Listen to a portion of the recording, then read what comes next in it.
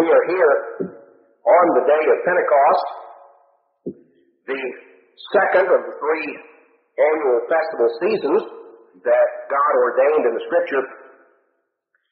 And it is appropriate that we focus in on some things that tie in very directly to the meaning of this particular festival. There are many, many aspects to go into.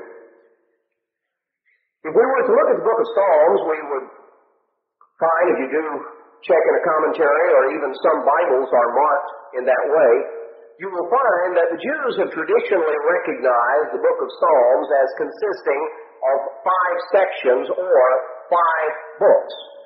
They refer to as the 5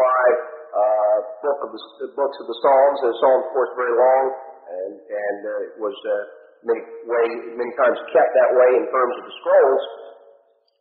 But the first 41 Psalms constitute the first book of the Psalms, then beginning with Psalm 42, and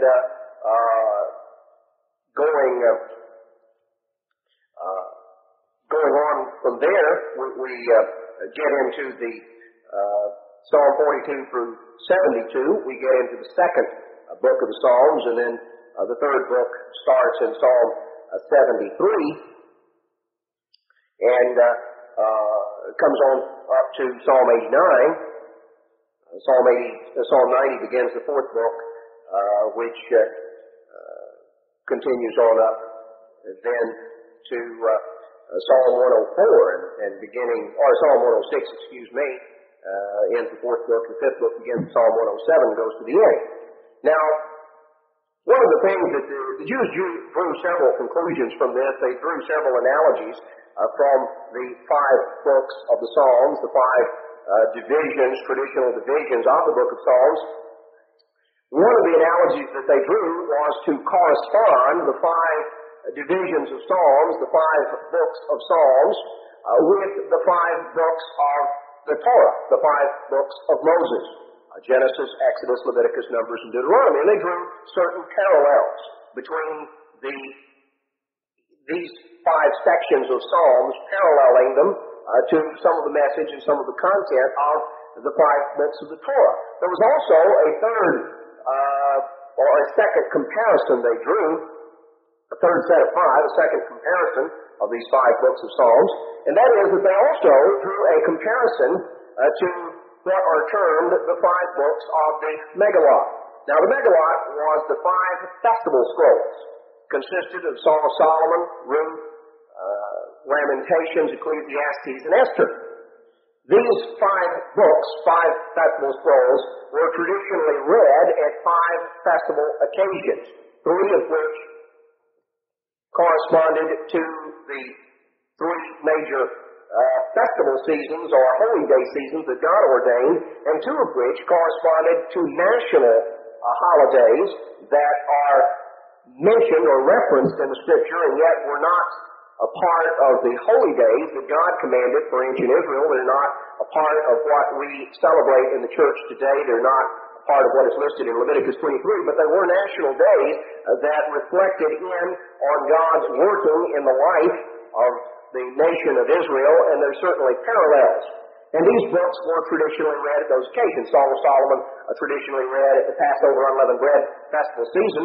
The book of Ruth traditionally read at Pentecost. Lamentations traditionally read during the summer on an occasion known as the Fast of Ab, or the 9th day of the 5th month. This was the day that was originally the anniversary of Nebuchadnezzar's destruction of the temple in Jerusalem, and was observed by the Jews as a day of national mourning and fasting, and is still so observed by traditional Jews to this day. The book of Ecclesiastes was read at the Feast of Tabernacles in the fall, and the book of Esther was read at an occasion, a national holiday, sort of like a combination Thanksgiving, 4th of July, that is known as Purim, which had to do with the deliverance of the Jews in the time of Persian rule. The story is given in the book of Esther. And there are points and analogies that can be drawn on each of those. And each of those books has, each of those 5 festival scrolls has a message that focuses in and that deals with certain things that God wants us to understand about each of these occasions. And as I mentioned, the Jews, not only in focusing on the festival scrolls, as they would traditionally have gone through at this occasion, but there was also, they drew a parallel with the 5 books of the Psalms. That would, of course, mean, this being the time of Pentecost, the time when the second festival scroll, the book of Ruth, would normally have been read in the synagogue. The parallel in the Psalms would be the second book of the Psalms, beginning in Psalm 42. It's interesting, that particular section of the Psalms, how much of the material in it certainly corresponds with the message of Pentecost. We're not going to go into great depth, but I do want to call your attention to at least a couple of the Psalms there. You can notice some of the parallels and other things. You go back, for instance, to Psalm 22, most of which is very prophetic of Christ's crucifixion and the events that transpired. That, of course, would be in that first section of the Psalms, the one that parallels the first festival, Passover, unleavened bread season. So there are many various parallels you could go into. But Psalm 42 sets the stage for the second book of the Psalms. And it starts out in Psalm 42, verse 1, as the hart pants after the water brooks, so pants my soul after you, O God. My soul thirsts for God, for the living God. When shall I come and appear before God? Psalm 42 starts out with an expression of one of the most critical needs and longings that humanity has. It is expressed in the analogy of a thirst, a deep thirst for what God has. Now, as we go through and examine this morning, I would like for us to focus in on this critical longing that humanity has and how God intends that longing to be fulfilled. The psalmist starts out by describing himself under the analogy of an animal who is panting after water, who is thirsty, who is anxious to find fresh, clear water. And he describes that as the analogy of his longing, his yearning for what God has to do, for what God has to offer. He says, my soul thirsts for God, for the living God. There is a deep thirst. That deep thirst is the critical longing, that critical need. In Psalm 63, also in this section of the Psalms, in verse 1 it says, O God, you are my God, early will I seek you, my soul thirsts for you. My flesh longs for you in a dry land, a dry and thirsty land where no water is. To see your power and your glory as I have seen you in the sanctuary. Again, a description of a longing, a need for God. Early will I seek you, my soul thirsts for you. A deep thirst, a thirst that is unquenchable by any other means. A thirst for God, that thirst is equated, that deep thirst is equated with longing, with a desire for what God has to offer. Now, if we were to go back to the book of Jeremiah, chapter 2, we find that God has an indictment against His people nationally. And he starts out in Jeremiah chapter 2 and verse 3, he brings out that Israel was holiness unto the eternal, the first fruits of his increase. From the standpoint nationally, Israel was God's starting point, the first fruits. The very concept of first fruits carries with it the connotation that that's a starting point.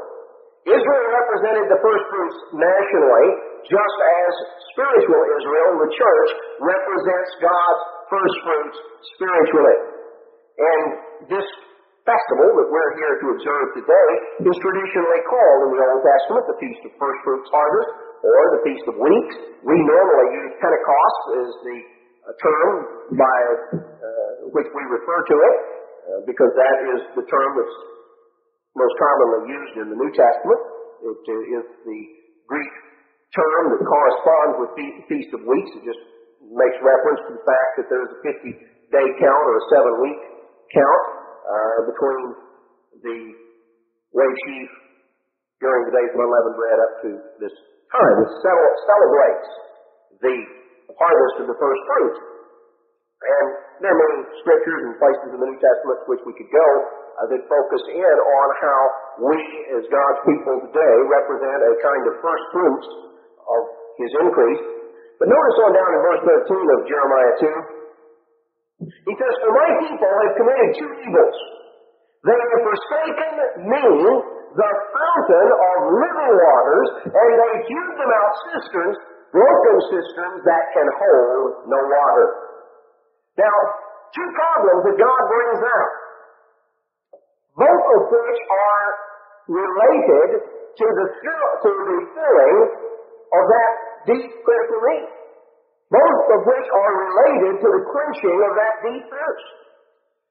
The problems that God brings out is one, forsaking them, God describes Himself as the fountain of living waters. He describes Himself by analogy here as an artesian well. Living water, flowing water, water of life. And He draws the comparison between the fountain of living waters, between a beautiful flowing artesian well and a cistern. Not only a cistern, but a broken cistern. Now, a cistern is not, of course, a source of water by itself. A cistern has to be filled. But a broken cistern, no matter how much you put into it, it's never filled because it has a leak and it loses what is put in. The broken cistern can't hold water. Now, what God recognizes, what He indicts the people for, is not for being thirsty, not for having that longing, not for having that critical need. What God's indictment has to do with is false strategies for coping with that need, false strategies for fulfilling. Broken cisterns are equated here to the false strategies of coping that human beings develop, and there are many, many different ones. Humanity is recognized through the centuries, through the time, in all of the various societies and cultures that man has developed. There has been a need. There has been a deep need, a deep spiritual longing. And various societies, various cultures have developed different ways of doing that. There are a variety of substitutes. There are counterfeit spirituality. There's counterfeit spirituality. You know, the Pharisees had one version of it. To them, what spirituality consisted of was following rules. It had to do with external conformity. Religion was something you sort of put on and off. You put it on, and you wore it, and then you hung it up, put it away, got it out the next week. It had to do with an external conformity to the rules. Now, Christ talked about the Pharisees, He talked about their hypocrisy, and in the Sermon on the Mount He told His disciples, He said, except your righteousness shall exceed the righteousness of the scribes and Pharisees, you will in no wise enter into the kingdom. Now, what did He mean by that? Did He mean that you have to keep the Sabbath more meticulously than they did? That you have to tithe more scrupulously? Those were not the problems for which they were indicted. But you see, their coping mechanism, their concept of spirituality was simply going through and conforming to the rules. There are various types of religions that are very ritualistic, very rule-bound, and everything is done a certain way. Certain religions go in quite a bit for a lot of ritual, a lot of ceremony, a lot of of emphasis is given to the way certain things are done in a purely external manner. And there's a lot of pomp, there's a lot of ceremony, and sometimes people may have a certain feeling, and they think, well, boy, that's good. I felt this peace because, I came in there and the room was dim and it looked, everything was just, a certain way. Here was this incense smell, and here was this, and here was that, and they have this concept that is where they gain some sort of spirituality. So you have, on the one hand, the concept that the Pharisees practiced, but a concept that many others have. They just may use slightly different rules, but a concept that views the way of filling that spiritual void as external conformity to the rules.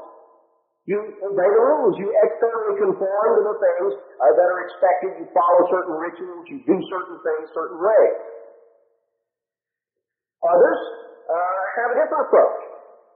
There are those for whom emotion is a substitute spirituality. There are various religions in the pagan world that went in for that, just as there are various ones in our modern world that do. If you go back and you read the story of the confrontation between Elijah and the priests of Baal, now you find that the priests of Baal really got into it. I mean, they were jumping up and down and whooping and falling over, and they really were coming under the Spirit, at least as they thought. It describes, you go through, I'm not going to turn, for the sake of time, I'm not going to turn back and go through the account in detail, but you're aware of it back in Kings, back there in 1 Kings, where it describes Elijah and the priests of Baal, and Elijah's confrontation with them, and the things that are going on, and they were trying to get Baal's attention. And it describes them jumping up, and they were falling over, and they were, singing and shouting, and even before it was over with, they were cutting on themselves with knives, and they were just doing all sorts of things. And Elijah was sort of helping things out by saying, why don't you speak up? I don't think he can hear you. Cry a little louder. I'll tell you what, maybe he's off somewhere. I bet he's talking to somebody else, just keep going, guys. Maybe he's on a hunt, or maybe he pursues. So he went into various things, which I'm sure they did not particularly appreciate at the time. Other various accounts you read, that was not unique to them. You come on down to New Testament times in the Hellenistic world, various religions, particularly some of the mystery religions, got into quite a bit of emotional, charismatic displays. The oracles, for instance, the oracle at Delphi, one of the great famous oracles of the Greek world, was quite renowned when people would come to inquire of her, the priestess of Apollo there at Delphi. And the priests would beat on the tambourines, and they would clang the cymbals, and they would really kind of, the equivalent of what would be termed today, kind of pray down the Spirit. Some of you who come out of those backgrounds understand what I had reference to. If you come out of a background like that, you felt right at home with the oracle at Delphi, because this was, she really got into the mood there, and eventually would kind of work up to give rise to ecstatic utterance, as it was termed. She would begin to babble and fall over and babble out all this gibberish. And of course, everything had been really worked up to a frenzy. And the priests would then serve as interpreters. They would tell you what she said, supposedly the voice of the God speaking through her.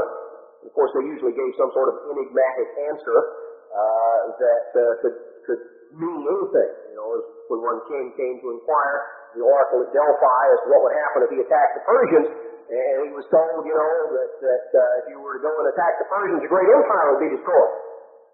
Well, that sounded pretty good. Boy, he went charging off to attack the Persians, and here he was wiped out. Well, the great empire was destroyed. It was his. So you can kind of cover it both ways. You say you can give some sort of enigmatic answer, and people can read into it in the aftermath or whatever they want. But down through the centuries, there are many for whom emotion has been a substitute spirituality. It is a counterfeit spirituality, equating human emotional feelings. Now, we all have emotions, and we all have feelings, and that's fine, just as following rules is fine, but neither are substitutes for real spirituality. Neither are going to fill that void. There are various things there are various ways people have sought to fill the void. There are many broken cisterns. There are many false coping strategies. We live in a society today that is very preoccupied with self. You know, when Paul wrote to Timothy that know you this, that in the last days, he starts describing characteristics, and one of the things he zeroed in on was men shall be lovers of their own selves. People preoccupied with self. The term narcissism is sometimes used, harkening back to Greek mythology, the character Narcissus who gazed into the stream and saw his own reflection and was so enamored of himself, you know, just in love with himself. And finally fell in and drowned. So, you know, that's what happens if you fall in love with yourself. You become so preoccupied with self. We live in a society where people are preoccupied with self.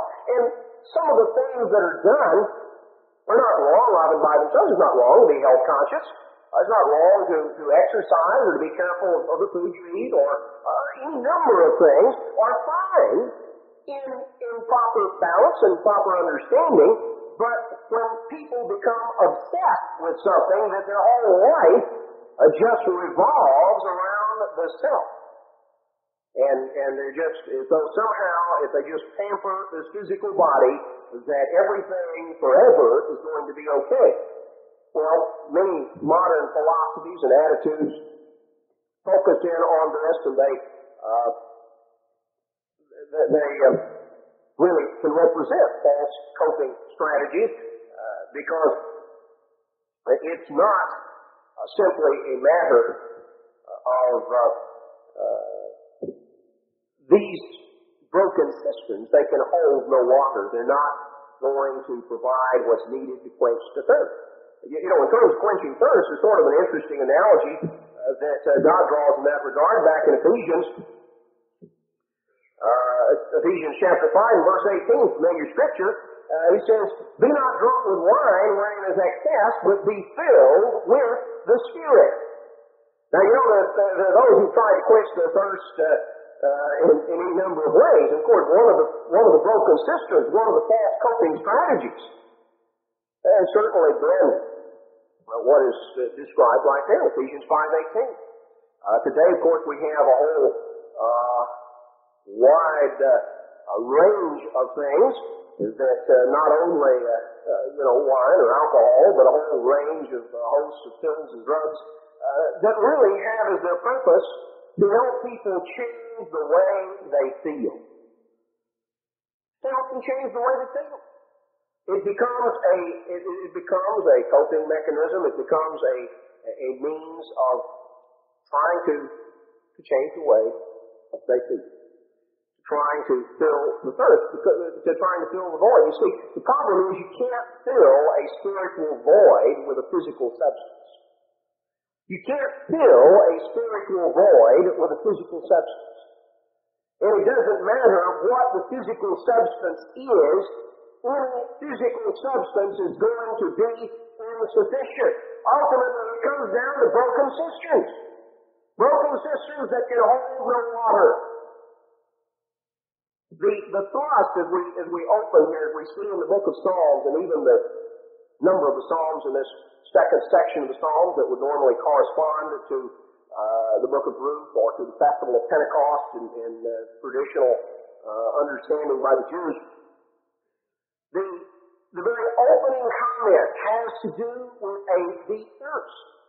We are here to celebrate the day that holds the key as to how that thirst is going to be assuaged, how that thirst is going to be quenched. And it's not going to be quenched by pouring more water in a broken cistern. Because no matter how much water you pour in a broken cistern, it all drips out. It runs away. And it does not solve the problem. There is no human power that can solve the problems of which we're speaking. There's no physical substance that can fill that spiritual void. Jesus Christ came talking about how that deep thirst could be assuaged. In John chapter 4, we have an account of Jesus traveling through the area of Samaria. And he had left Judea, was departing again to Galilee, going up from south to north, and he went through Samaria rather than going around. The Jews had great distaste, had no dealings. They could avoid it with the Samaritans. But Jesus went up this way, and he met a woman they came to a village of the Samaritans, and Christ had an exchange with a particular woman. We read of this exchange here in John chapter 4. Sort of interesting. There is an indication of a time setting in John chapter 4 that I might just call your attention to that is sort of interesting and corresponding to the subject matter that is carried in John chapter 4 in the material today.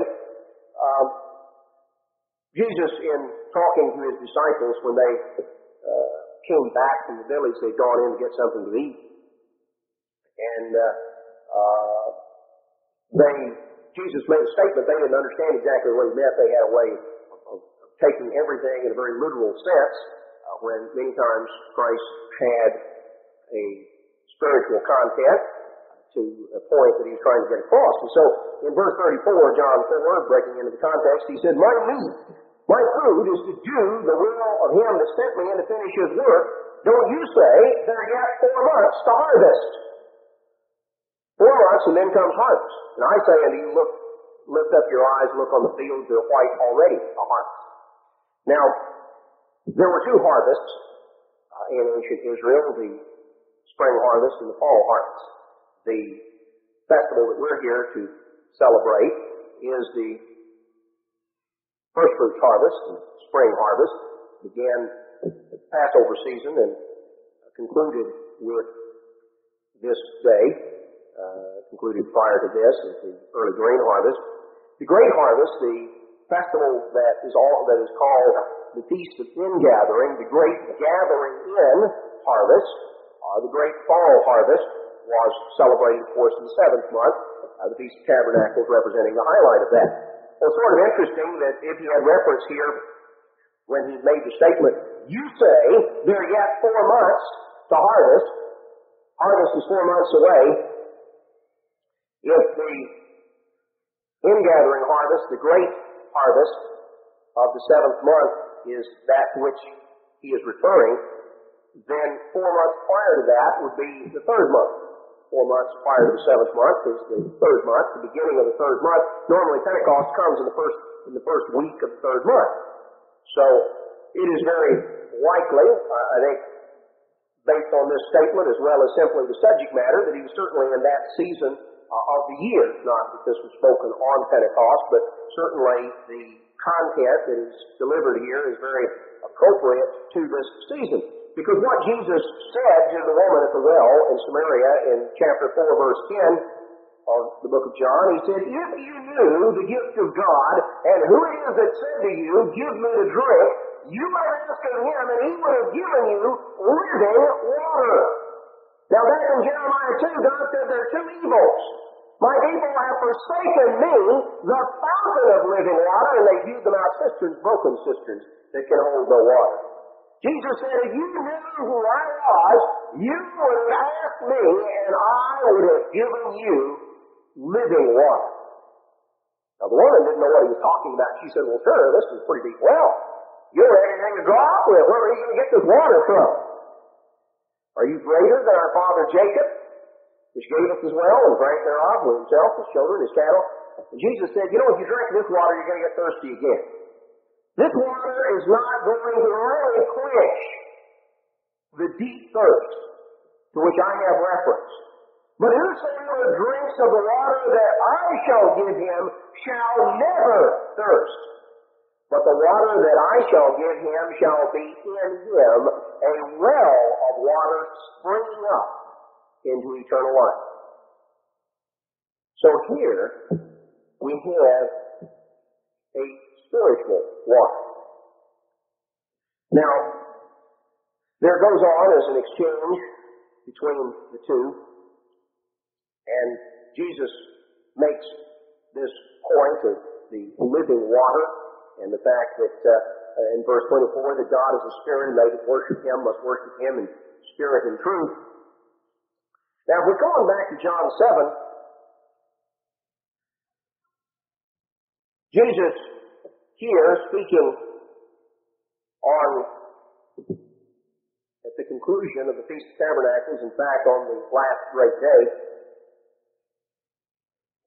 in John chapter 7 and verse 37, says, in the last day, that great day of the feast, Jesus stood and cried, saying, if any man thirst, let him come unto me and drink. For he that believes on me, as the Scriptures have said, out of his belly, out of his innermost being, down at the very core of his innermost being, shall flow rivers of living water. Rivers of living water. A great artesian well springing up. Rivers of living water.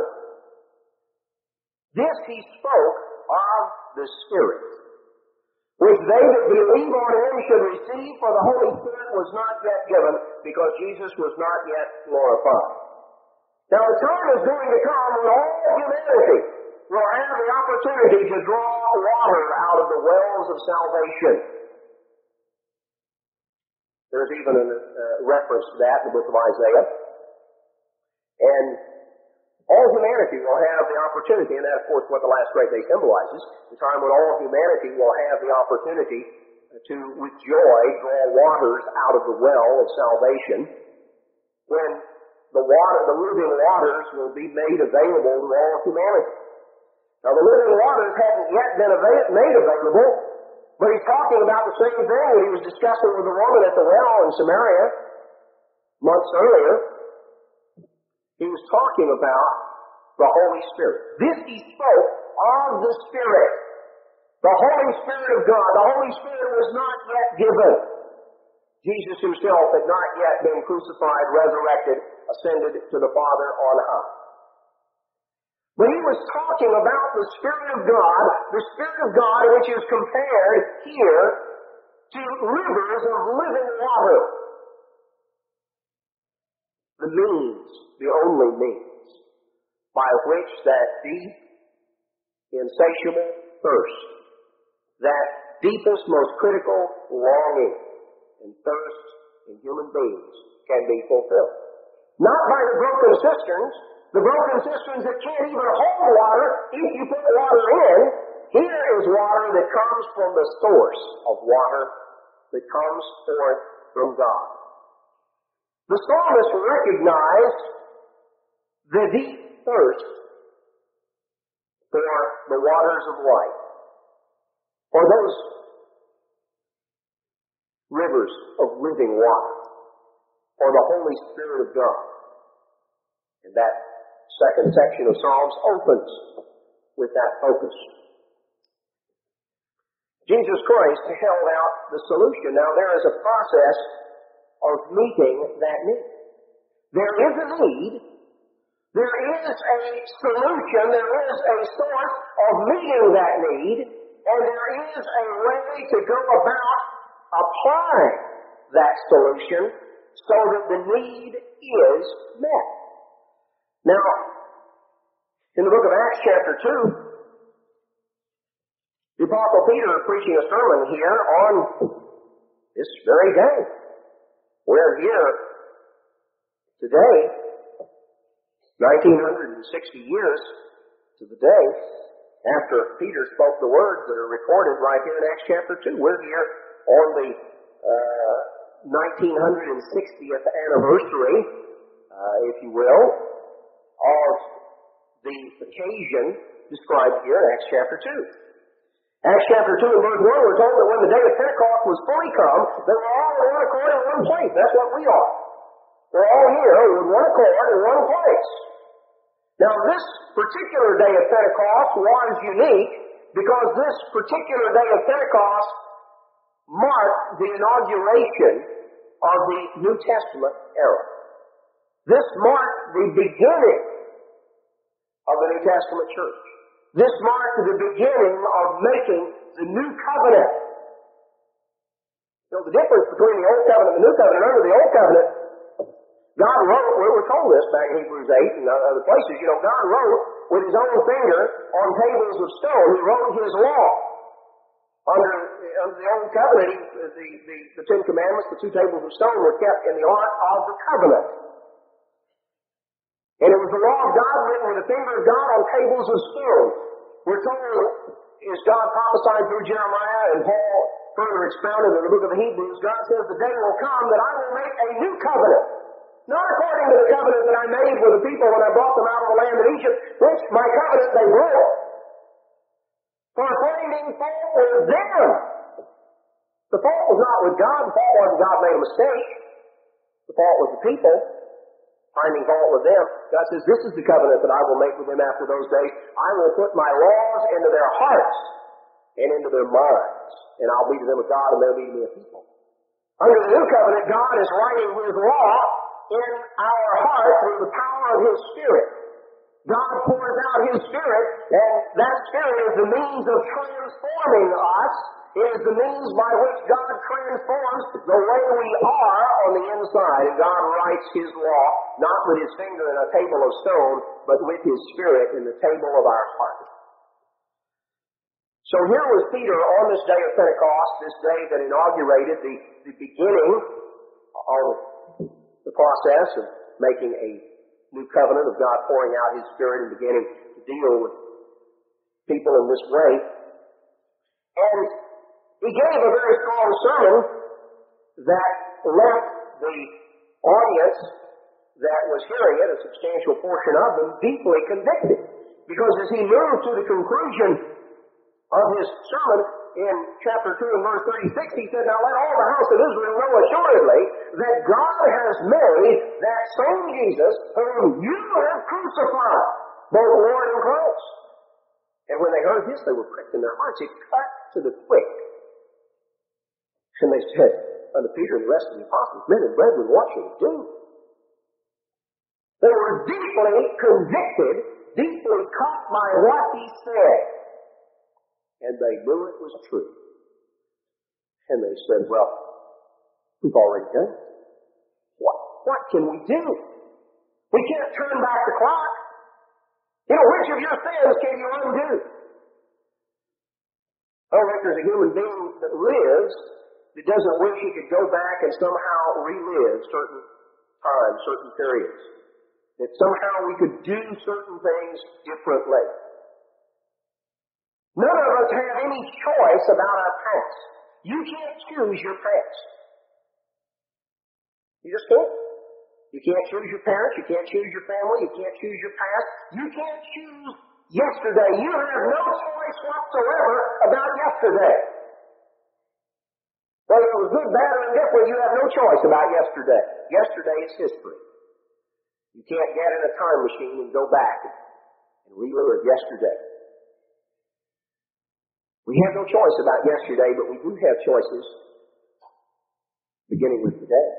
That's why the Scripture says, today, if you will hear His voice, harden not your heart, as in the day of provocation, Paul says in Hebrews. Today, if you will hear His voice. Our choices start with today. They don't start with yesterday. The people were convicted, and they said, men and brethren, what shall we do? And Peter said, Acts 2:38, repent and be baptized, every one of you, in the name of Jesus Christ, for the remission of sins, and you shall receive the gift of the Holy Spirit. For this promise is unto you and to your children, To all that are far off, even as many as the Lord our God shall call. That comes right on down to us today. They said, what shall we do? And Peter said, repent and be baptized, and you shall receive the gift of the Holy Spirit. Now, Jesus Christ compared the Holy Spirit to rivers of living water, springing up down in the innermost depths of our being, the source of quenching the unquenchable thirst, the means of filling the spiritual void and the emptiness. Jesus Christ didn't offer a broken cistern. He offered a river of living water. He offered the Holy Spirit of God. The means by which that can be gained is explained right here in Acts 2:38. Now let's go back to Psalm 55. Or not Psalm, but Isaiah 55. Let's notice what Isaiah said. It corresponds very much, perhaps a little more detailed exposition of the point that Peter made on the day of Pentecost in Acts chapter 2. Isaiah chapter 55 verse 1, it says, Ho, everyone that thirsts, come you to the waters. You thirsty? You have a deep need? You know, at the beginning of the sermon, I took a drink of water. I'm thirsty again. Now, I can take another drink of water, but if I keep on talking, I'll drink up all the water. And, you know, I'll still get thirsty again. But Jesus Christ talked about a water, a living water. As he told a woman at the well in Samaria, he said, the water that you have, someone drinks it, they get thirsty again. It doesn't solve the problem in the real and the ultimate sense. Not in the sense that he meant, because obviously he was using a spiritual analogy. But he said, the water that I offer, whosoever drinks of that will never thirst.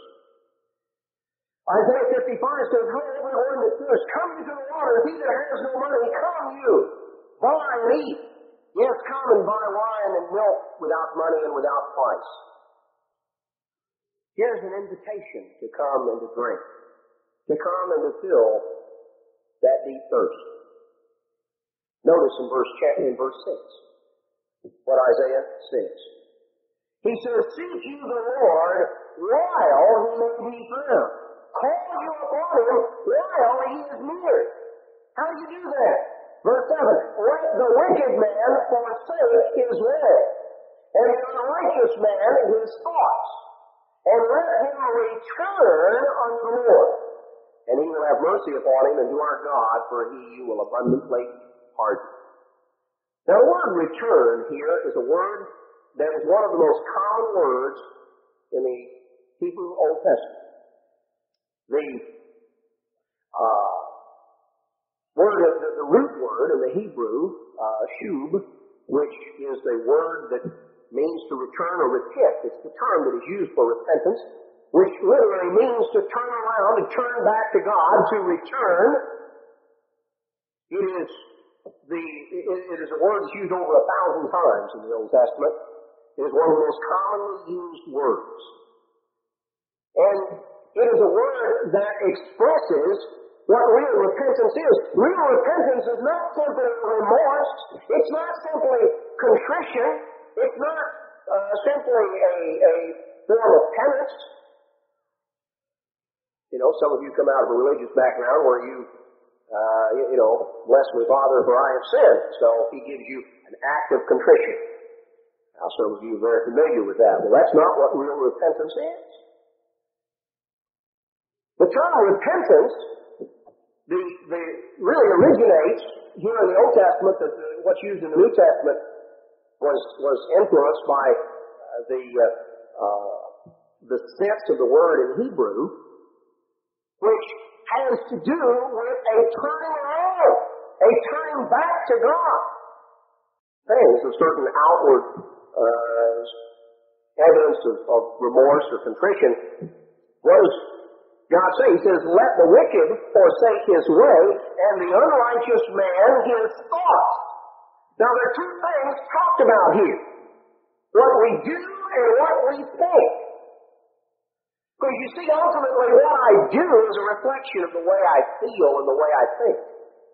So you see, simply external conformity to the rules is not enough. God is after something far more, far deeper, far more profound out of us than simply external conformity to rules. Now, that doesn't mean that you ought to just go out. Religion had to do simply with external things they did do and didn't do.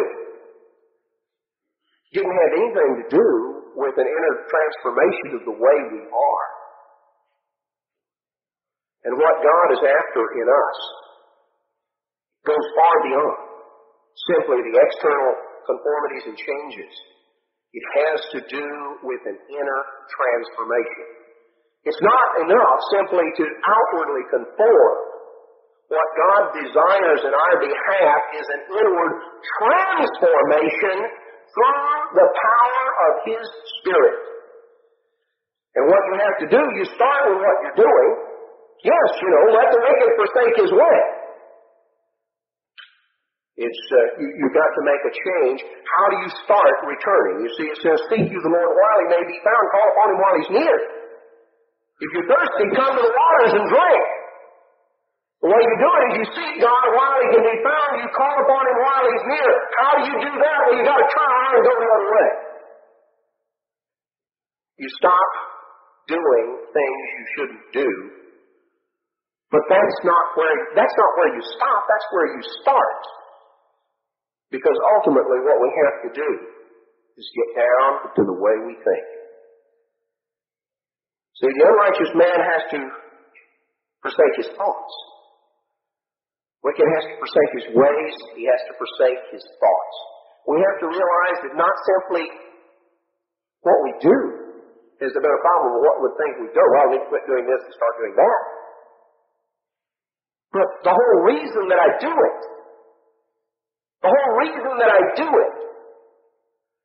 gets back to the way I think and feel on the inside.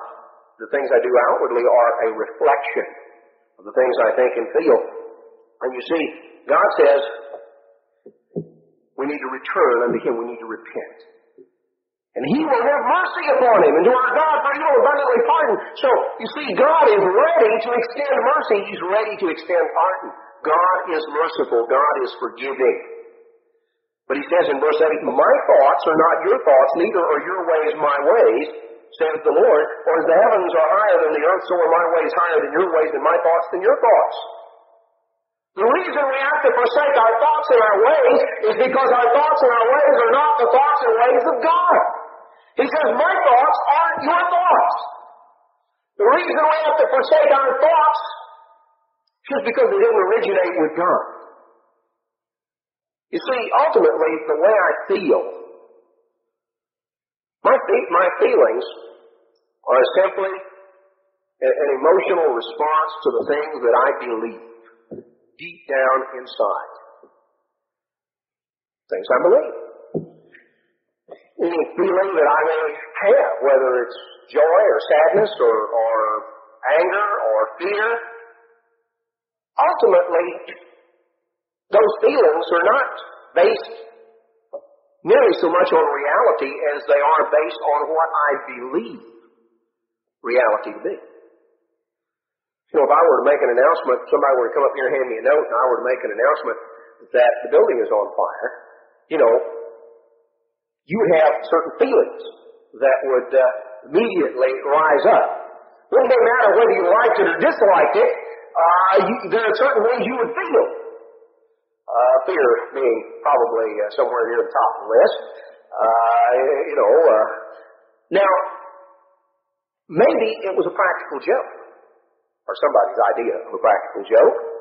Maybe there was no truth to it. That didn't determine how you felt. The truth or falsity of what I said isn't what would determine how you felt. Whether you believed what I said would determine how you felt. Now, the point is that the thoughts we have, the way we think and feel, has to be changed by exchanging our thoughts and feelings for God's thoughts and feelings, or the way that God is, because God's thoughts and our thoughts are not the same. You see, we've all accepted and believed certain lies. Because we live in Satan's world. And Satan is a liar and the father of a lie. And we've grown up in Satan's world. And we've been influenced and affected by the lies Satan tells. Now, Jesus Christ came to bear witness of truth. And the Word of God is truth. It is the basis by which our thoughts can be scrubbed, our beliefs can be changed. And that we come to identify and to recognize that certain things that we have accepted are not true. See, ultimately it comes down, you've got a choice. Whose word are you going to take for it, God's or the devil's? I mean, that's really when you boil it down to the bottom line, whose word do you accept? God says, my thoughts are not your thoughts, neither are your ways my ways. The heavens are higher than the earth, my ways are higher than your ways, my thoughts than your thoughts.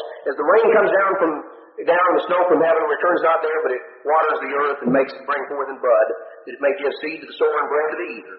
So shall my word be that goes forth out of my mouth. It shall not return unto me void. It shall accomplish that which I please, and it shall prosper in the thing whereto I send it. Jesus Christ said, John 17:17, thy word is true.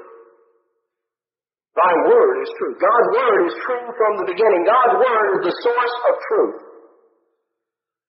The source of changing our thoughts and our beliefs has to get back to what God says.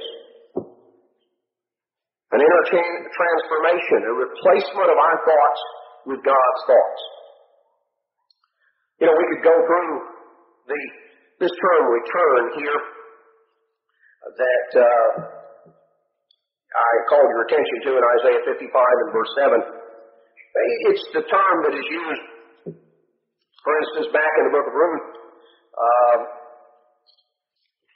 several places where, for instance, in Ruth chapter 1 and verse 16, where Ruth said to Naomi, Naomi had said to Ruth in verse 15, your sister-in-law has gone back to her people, and she's gone back into her gods.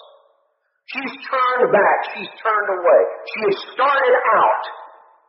But you see, Naomi, there's certainly an analogy here in the sense of Naomi being analogous to the church and Ruth to the individual Christian here at the beginning, that as Ruth was told to count the cost. And of course, so was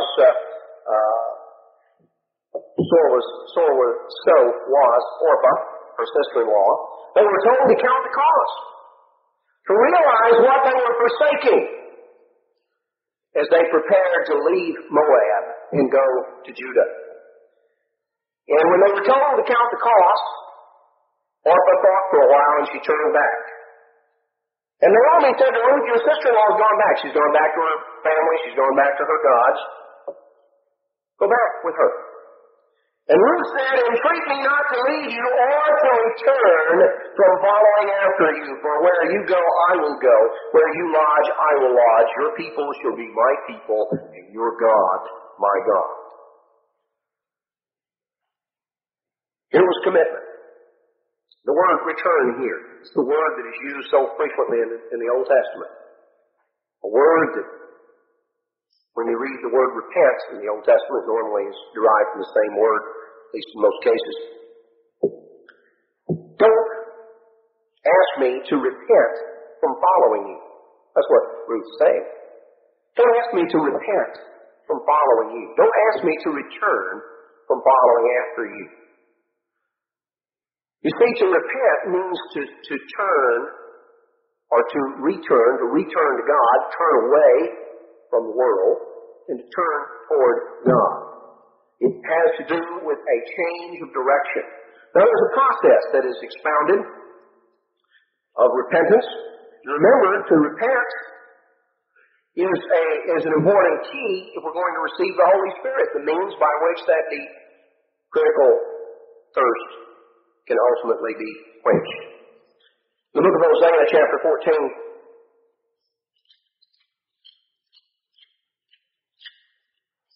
In Hosea chapter 14, in verse 1, it says, O Israel, return unto the Lord your God, for you have fallen by your iniquity.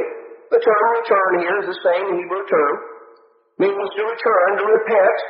O Israel, return unto the Lord your God. That's what it means to repent. It means to return to God. It means to turn around and go the other way. So the need to repent. For you have fallen by your iniquity. Take with you words and turn to the Lord. Say unto him, take away all iniquity and receive us graciously. So will we render the sacrifice of our lips. So the first step, as we start out in verse 1, has to do with a change of direction. That we start turning around, trying to go the other way with our lives. The second thing has to do with what we say, because you see, you can't just straighten yourself out. It's not a matter of pick yourself up by your own bootstraps. You know, there's no way that any of us can ever work on anything we don't see. You can't work on a problem if you don't see it. And frankly, it takes a miracle for God to show us ourselves and to show us not merely what we've done, but what we are, and to show us what's at the root and core. Those are things that are not just humanly discerned. It takes God's help. But for somebody to say, well, you need to change. Well, that's great. Change what? You know, your car's not working, and somebody says, well, you know, the thing is broken. Well, that's fine. You knew that. You know, you can't get it to turn on, or if you do, it sits there and you know, sounds like an animal factory or something. And so you know you got problems. Nobody needed to tell you that. You were able to figure that out. Didn't have to be particularly discerning to arrive at that particular conclusion. The question is not, do you have a problem? The question is not, something needs to be fixed. The question is what? You know, you pull your car up and the thing's clanging and sounds like like an animal factory. And somebody looks and says, you know, it's got rust spots all over it. What we need to do is paint this car. It looks a lot better, you know. You can stain it down with a little Bondo in, body by Bondo here, and get it all fixed up. And you know, paint it up, wax it, make it look really sharp. But it's still banging and clanging. That wasn't the problem. It may look a lot better on the outside. And say, well, you know, tires look kind of, they don't look too good. I don't have any tread left. You know, what we need is new tires. Great. That's kind of dirty here, you know, let's you know, we'll vacuum the seats out and everything. That's all well and good, but none of it solves the problem. This car still won't go. He still won't go. Maybe it looks a little better sitting in the driveway. You know, you got it off the box and put it on new tires. But if you got to push it out of the way in order to mow the grass under it, you still haven't solved anything. You've got to identify the problem. You got to see it before you can do anything with it. Now, God is the one who stands ready to show us and to help us. He says, return to the Lord your God. You've fallen by your iniquity. Take with you words. And what words? Well, what you do is you say unto him, take away all the iniquity. Receive us graciously. You pray and you ask God for mercy. You entreat him to help you. You go to him, rendering the sacrifice of our lips, prayer. Verse 3, answer shall not save us. We will not ride upon horses, neither will we say any more to the work of our hands. You are our gods, for in you, the true God, the fatherless, find mercy. The real help comes from God. It doesn't come from broken systems. See, verse 3 is the recognition that false strategies don't work, depending on some human power that you know, it's just a matter that this or that is going to be it. That's not the source. See, we have to come to a recognition and an awareness of powerlessness, the fact that we can't change and transform ourselves. If we could, you and I could make ourselves okay of and by ourselves. What do we need God's Spirit for? What do we need the sacrifice of Jesus Christ for? What do we need God's mercy for? See, we can't fix ourselves, nor can any other human being. We need more than a minor tune-up.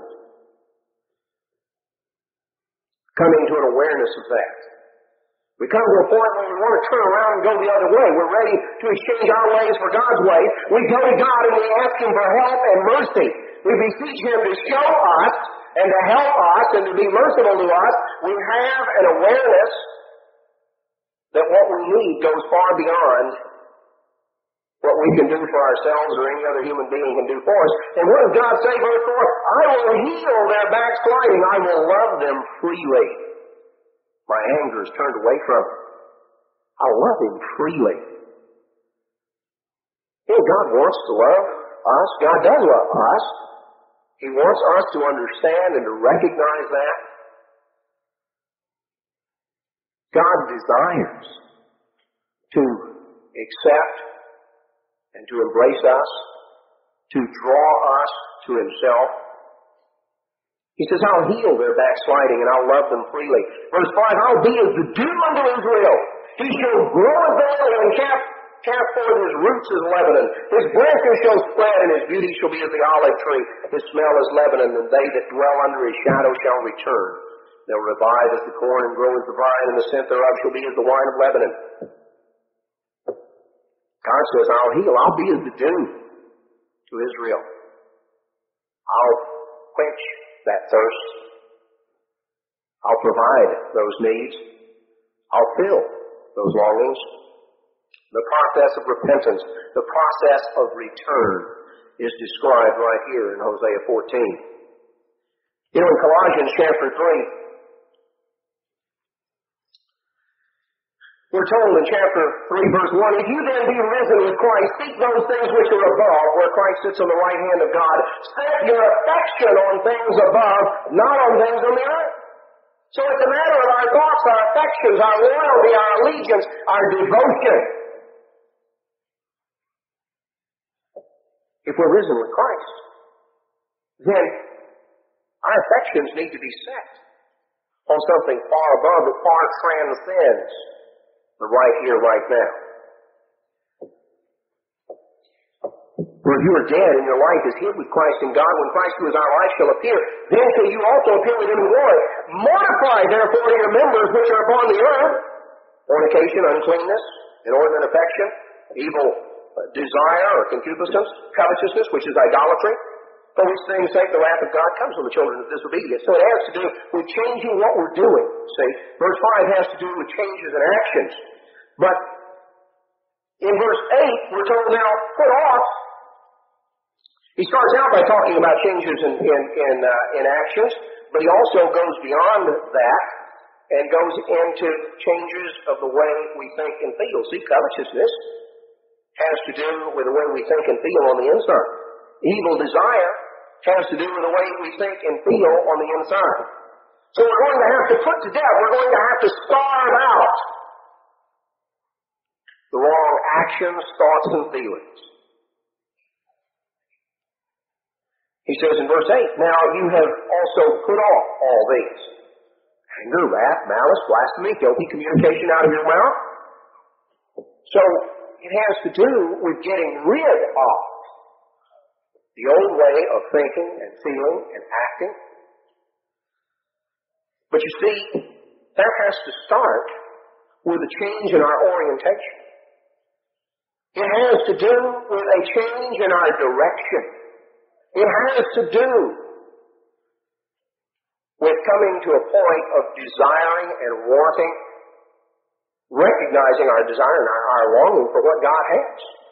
Realizing that all the substitutes are not going to quench the thirst. They're simply broken cisterns. They can't hold the water to quench the thirst. The needs we have go beyond the things that are going to be met or filled in those ways. All the false strategies are not going to solve the problem. You can't fill a spiritual void with a physical substance.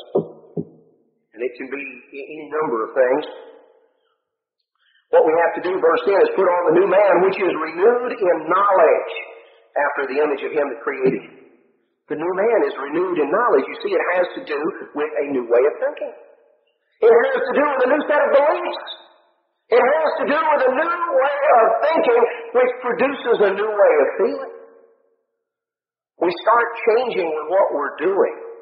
We go to God for the help to change the way we think and feel. Because you see, you and I can't change what's deep down inside. But God can and will if He sought. He offers that help. He offers that we can come and drink of the waters of the fountain of life. To drink freely. Oh, him that is thirsty, come and drink freely of the waters of life. Isaiah 55. Revelation 7:16. Revelation 7:16. We're told of the time describing here the saints after the resurrection. And it describes the time when they'll stand before God. In verse 16, they'll hunger no more, neither thirst anymore. Neither shall the sun light on them or any heat, for the Lamb which is in the midst of the throne shall feed them and shall lead them unto living fountains of water. And God shall wipe away all tears from their eyes. There is coming a time when that deepest longings, those deepest longings that we have as human beings, those critical longings that nothing physical can fill, the time is coming when that thirst will finally be quenched. God gives us now His Spirit by measure. The time is coming when we will be able to freely drink of the waters fountain of life. Revelation 21. In verse 1, John talks about seeing a new heaven and a new earth. For the first heaven and the first earth were passed away, and there was no more sea. And I, John, saw the holy city, New Jerusalem, coming down from God out of heaven, prepared as a bride adorned for her husband. And I heard a great voice out of heaven, saying, Behold, the tabernacle of God is with men, and He will dwell with them, and they shall be His people, and God Himself shall be with them and be their God, and God shall wipe away all tears from their eyes, and there shall be no more death, neither sorrow nor crying, neither shall there be any more pain. For the former things are passed away. That's over with.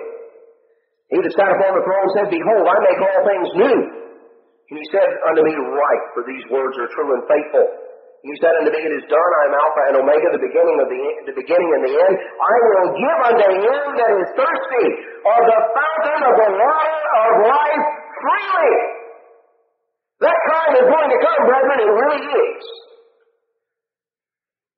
The solution is not to build cisterns, broken cisterns that can hold no water. It is to tap in to the fountains of living water. The power to transform us from the inside out. Not simply an external conformity, not simply an emotional experience, not merely trying to fill a void, with pills or booze to dull the pain, or materialistic self-indulgence, or preoccupation with self in some form or fashion or fad of today, but to recognize that deep down inside, there is that thirst, there is that need, there is that critical longing, that desire that God talks about, but He offers the key, the way by which that need can be met. And the time is going to come when we can tap in and drink of the waters of the fountain of life freely. In Revelation chapter 22 and verse 1, He showed me a pure river of the water of life, clear as crystal, proceeding out of the throne of God and of the Lamb. And in the midst of the street, and on either side of the river was a tree of life that had 12 manner of fruit. Mercifully, there was no more curse, but the throne of God and of the Lamb shall be in it, and his servants shall serve him, and they will see his face, and his name shall be on their foreheads. There'll be no night there, no need for candle or for the sun, for the Lord God gives them light, and they shall reign forever and ever. He said unto me, these sayings are faithful and true, and the Lord God of the holy prophets sent his angel to show unto his servants the things which must shortly come to pass. Behold, I come quickly. Blessed is he that keeps the sayings of the prophecy of this book. Coming on down, in verse 16, Jesus said, I have sent my angel to testify unto you these things in the churches. Verse 17, and the Spirit and the bride say, come.